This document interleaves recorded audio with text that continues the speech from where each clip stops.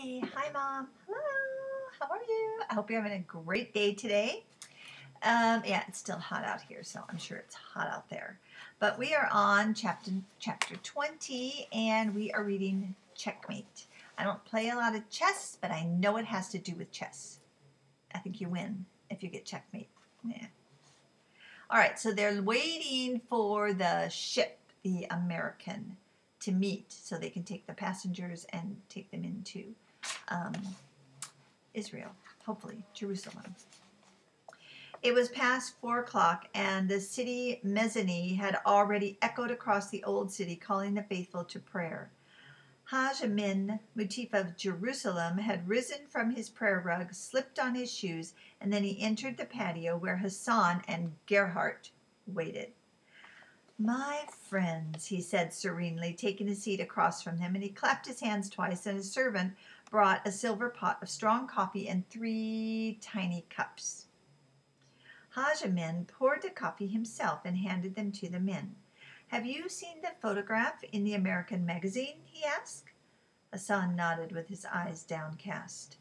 Are you responsible for this, Hassan? Your Excellency, he began, his cup clattering on the saucer. We appear as murderers to the world, do we not? The Mutif snapped his finger, and another servant brought a copy of Life magazine to him. He thumbed through the pages until he found the photograph of the tailor. And the world weeps in sympathy with the Jews. He laughed as Hassan squirmed uneasily in his chair. Haj Amin turned his gaze on Gerhardt. Have you prepared our gift for the Jews of Ben Yada? He inquired. Gerhardt nodded. Good.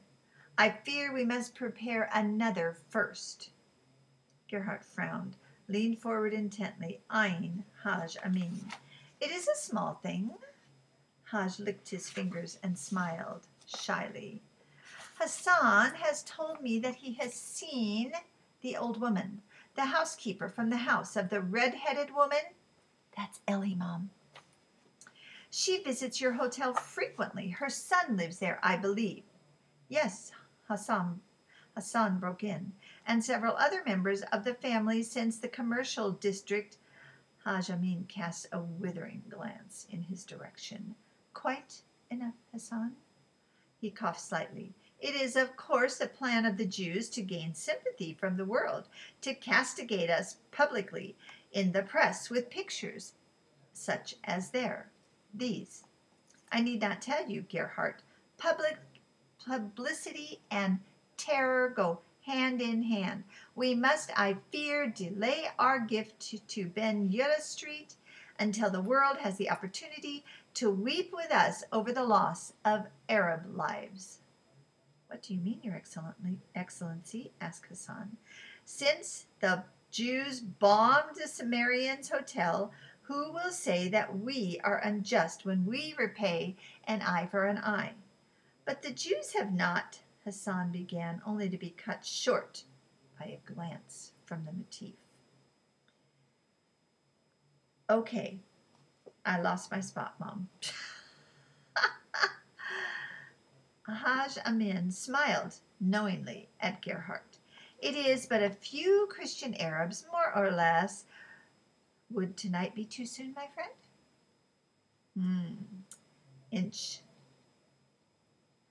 Inshallah. Inshallah. I really don't know how to say these words. Haj Amin, he answered, if Allah wills.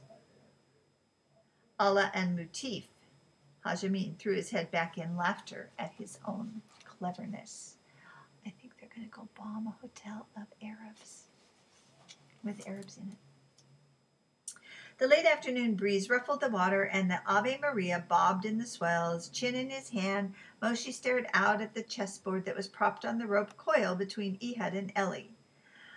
I think she has you, Ehud, my friend. Moshe gulped down the last of Miriam's zucchini bread. Ehud scowled. This game is far from over. The day will not be dawn when Ehud's chef will be beaten by a woman.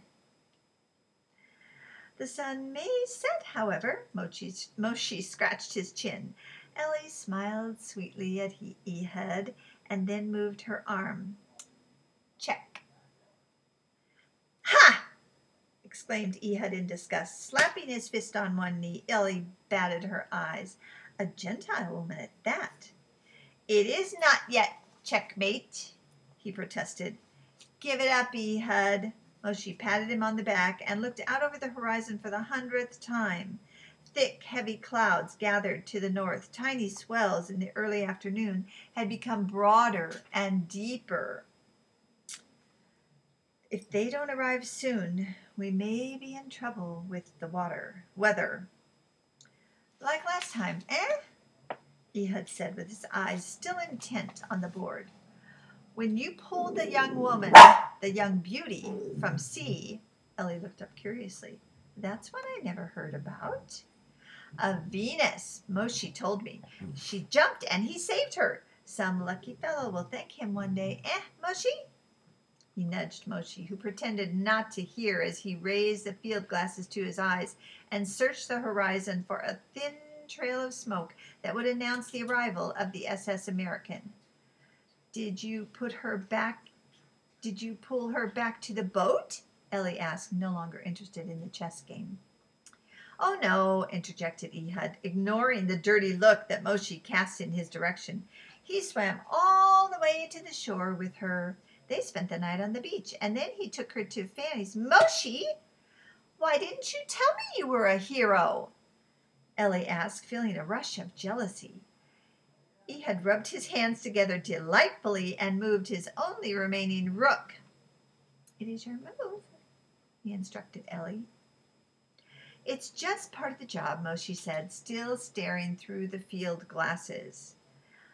Ah, now, admit it, Moshe. Ehud crossed his arms. You would not have jumped in for an old hag.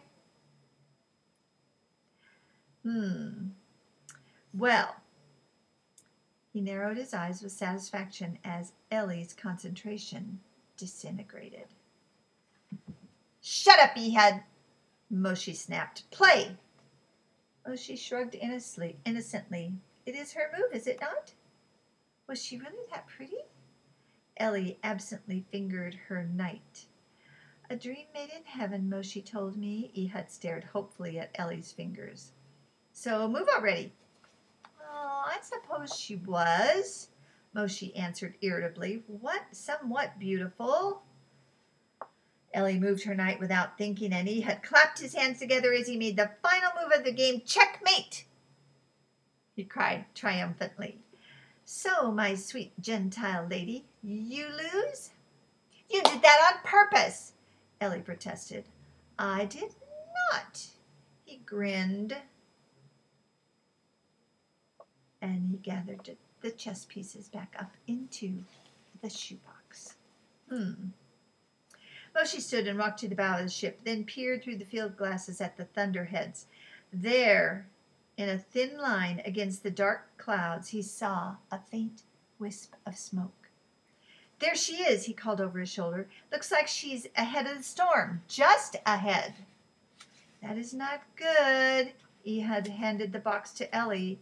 We are late, as it is. After we transfer the passengers, we shall perhaps not land until dawn. I'll bet the sandwiches are stale, too, Ellie said miserably as she wondered about the beautiful woman that Moshe had rescued.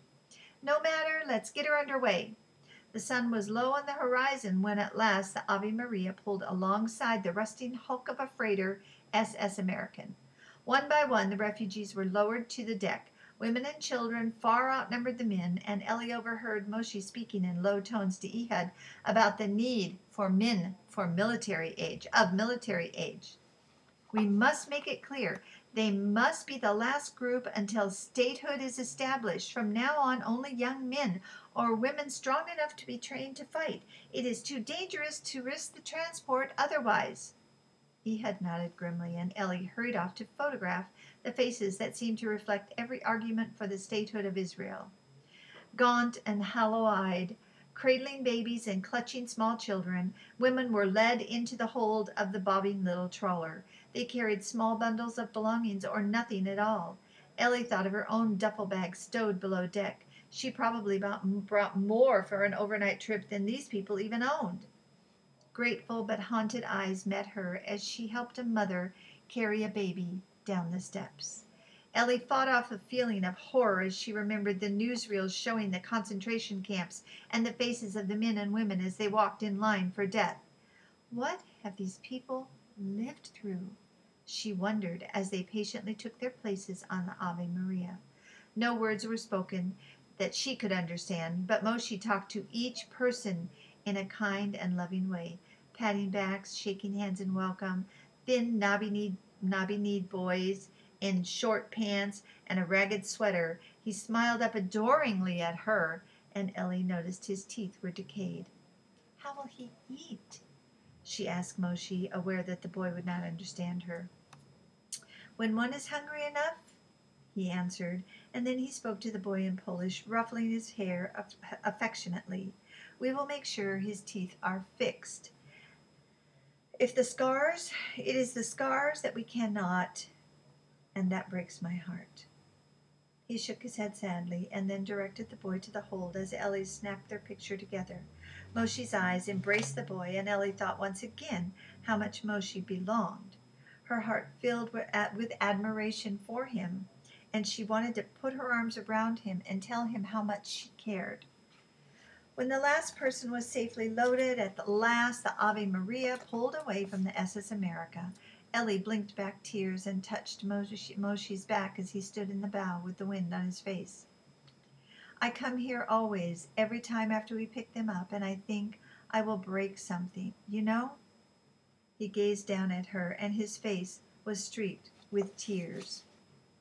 Sorry, Mom. "There is a poem your uncle has told me by a man named Byron. The birds have their nests, the fox have their dens, but only Israel has only the grave.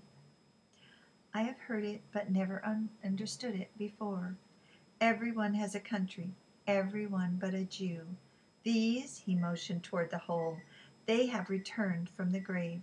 It is hardest for me when I think that God has allowed such suffering. It becomes my suffering because these are my people." Ellie wrapped her arms around him and laid her head against his chest. "I wondered the same thing after the riot. Uncle Howard said that God didn't do this, that people did, and that the people who did do it don't know God, don't have the slightest idea who He is. Perhaps he is right. I haven't really yet known either, but I see this, and I think whoever God is, his heart must be breaking over the way we treat each other." "And Moshe, it makes me want to know him, God, and be like him." She wiped the tears from his cheeks. "I hope you find what you're looking for, and I hope the same for myself, that somehow someone can heal the wounds we cannot see. It is difficult sometimes to be near suffering, is it not?" "It makes me want to run and hide," she smiled. "But the sandwiches are getting stale." Okay, yeah, sorry about that beeping, Mom. You know, that's a timer. David needs to come in and start. We're making lasagna. So, but anyway, everyone's safely on the ship, and they're trying to get them back to Jerusalem. All right, I hope you have a great rest of your day, Mom.